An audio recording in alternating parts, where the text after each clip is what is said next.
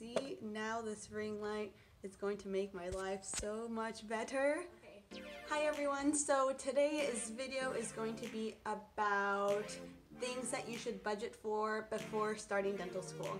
The first thing I'm going to talk about are loupes. So loupes are those fancy magnifying glasses that dentists wear. They cost around $1,000 to $3,000. The ones that I purchased were from Ultralight and they cost me around $800. And then I also purchased their light, which is around $500.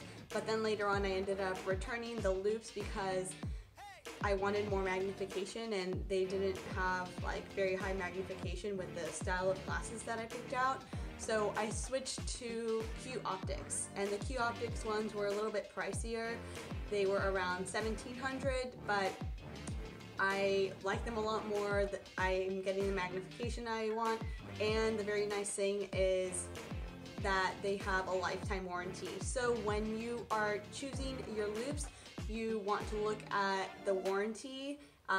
You want to see if they're very heavy so it won't strain your neck. And you also want to see, I think it's called the angle of inclination, so like where the little microscope, telescope thingies, magnifying things are placed on the glasses, so you don't have to like bend your neck over so much. So once you start school, there'll be like loupe reps that come to your school and basically sell you and talk to you about them. So you'll learn a lot more about those. Alright, the next thing I'm going to talk about are the clubs and organizations. So when you start school, you're going to want to join some clubs and organizations, and they do cost money. So some of the ones that I joined were Psi Omega, which is a dental fraternity. I joined KDSA, which is Korean Dental Student Association, and SNDA, which is Student National Dental Association. So the Psi Omega is $300 and it's for all my 4 years. The SNDA is $75 for all 4 years, and KDSA was $100 for all 4 years. So that's a good chunk of money that I wasn't planning on spending because I didn't know that these clubs cost so much. But the good thing is it's a one-time payment and I don't have to pay it again. Some other clubs that don't require fees are Lucy Hobbs Taylor, which is a club I joined, and it's where you find your big and where you get your little next year. So it's basically just like a mentorship program type of thing. So that's free. And then another club is AYUDA. So with AYUDA, you don't have to pay, and it allows you to go volunteer at dental clinics off campus. And with AYUDA, you can also participate in mission trips. So one of the mission trips that I recently participated in through AYUDA International was the Rosarito, Mexico trip. And I did vlog about it, so if you haven't watched that video, you can watch it up here. So that trip cost me around $300. It was like $2 something, but around $300. So that was a pretty inexpensive mission trip, and it's because we didn't have to take a plane. We just drove down to Mexico from LA, but still something that I didn't budget for. And these mission trips aren't mandatory, but I would recommend at least going on one because they're very eye-opening, very fun, and you will gain a lot of valuable experience. So another trip that AYUDA also offers is a trip to Panama. So they're going to do a trip to Panama this April, but I won't be going on it because that trip is a lot of money. It's way more expensive. It's around $3,000. So if you want to budget for that, and if that interests you, you can budget for that, but it's way too much money. Although USC also has a different club on campus called DHOP, which stands for Dental Humanitarian Outreach Program. And if you're in this organization, you can also go on mission trips. So DHOP also put on a trip to Panama this past winter break, and it's way cheaper. It was around $2,000, a little bit less than $2,000. But the thing is, to be in this organization, you have to interview and be accepted. So there's that. I did actually apply, interview, but I wasn't accepted, which is why I didn't go.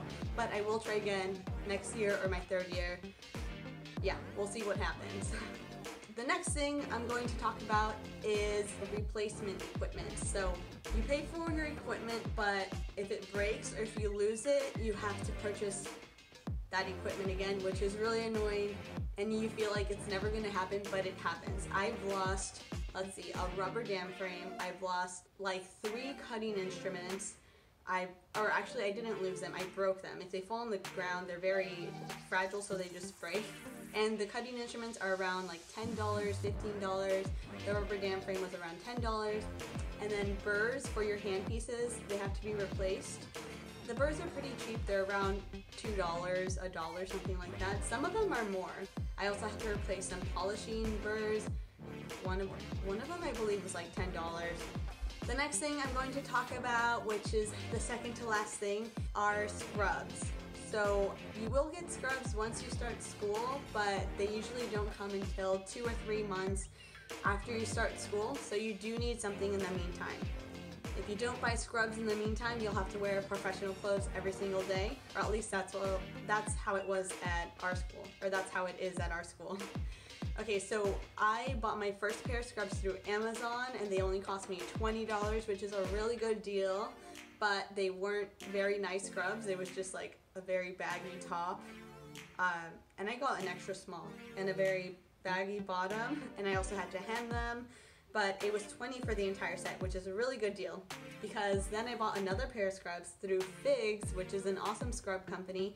You've probably seen on Instagram or your other friends that are in dental school wearing Figs because they're so comfortable and they're pretty flattering for scrubs. But they are really expensive. They're around like $90 for a set. So if you're wanting to buy Figs, definitely budget for that because it's a lot of money, especially if you buy more than one. But luckily, if you go to USC has a contract with Figs, so we get a pretty sweet discount, which is really awesome, which is the main reason why I ended up buying Figs. Alright, and for the last thing, this you don't really have to purchase or anything, it's just like extra, but you're definitely going to want to have some fun. So this category, I just call it entertainment and self-care. So this is kind of just up to you, but I'm going to share what I spent money on for this entertainment and self-care portion. So I purchased a football season pass to go see football games, or to go to the football games, because they're a lot of fun here. But I wasn't planning on purchasing one, so that was something I wish I budgeted before. So that was, the season pass was around $200 for the whole season. And then something else that I purchased that I wasn't thinking about purchasing, but I'm going to continue purchasing throughout the months, is yoga, and I spend around $100, a little over $100 a month on this yoga, but it's really helping me out. It's really relaxing, and that's like my self-care thing. If I go to yoga, I feel better, and yeah, it's kind of like an investment in my body and my future. So if you like this video, please give it a thumbs up. I hope these tips were helpful. Yeah, I hope everyone is doing great, and hopefully you guys will see a vlog coming up soon. So stay tuned, and yeah, keep studying and keep working hard. See you guys in the next video.